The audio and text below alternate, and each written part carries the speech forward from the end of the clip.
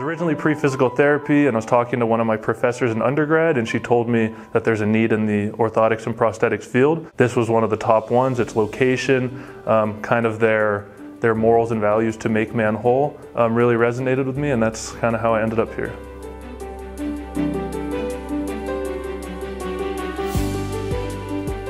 Something was missing, and it was like the hands-on building component, being creative. I didn't really find that in the other fields.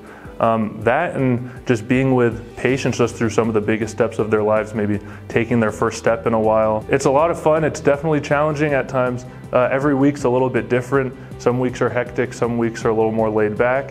One of my favorite parts is the patient model interactions, just hearing their stories, hearing everything about them, and just the learning.